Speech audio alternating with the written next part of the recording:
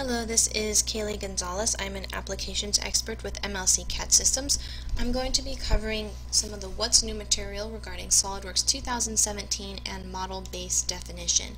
This particular video is going to be covering the enhancements regarding adding dimensions and adding manufacturing information. So let's jump right into SOLIDWORKS. So if you are not familiar with what MBD or model-based definition is, it's really a way that we can choose our primary and our secondary datums just directly inside of our 3D model and really start adding all of our product manufacturing information, all that PMI data, to help us and help manufacturing create this part. And that's really what I did here in just a couple of seconds as I started creating a view for my part. In 2017, we can add views to this, and we can also select our primary and our secondary datums directly from our reference callouts instead of having to choose geometry.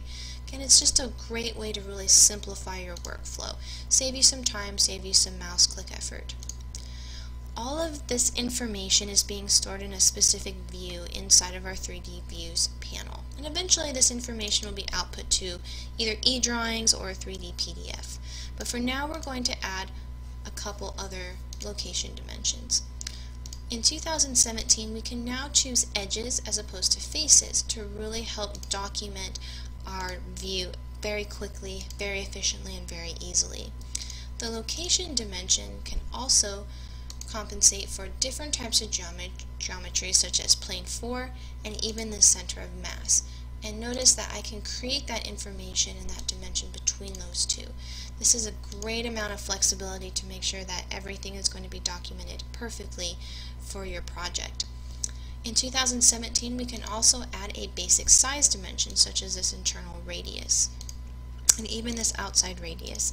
Notice now it's just a click of that edge and we have that basic dimension ready to go.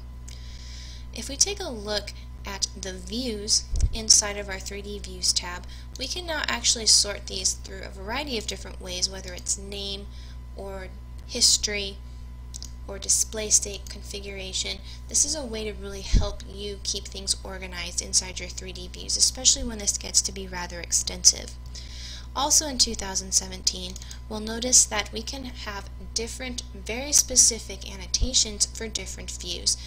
The annotation space is no longer exactly the same between all of our views. This is going to allow you a huge amount of flexibility and allow you to be extremely specific and very clear and concise regarding your manufacturing information. So again, this was a lot of information regarding adding dimensions and that manufacturing information in SOLIDWORKS 2017 MBD. If you have any questions about what you saw, feel free to call us. I have our support number here, option 8, or you can mail our support at solidworksupport@mlc-cad.com. We're more than happy to answer any questions that you have. Thanks.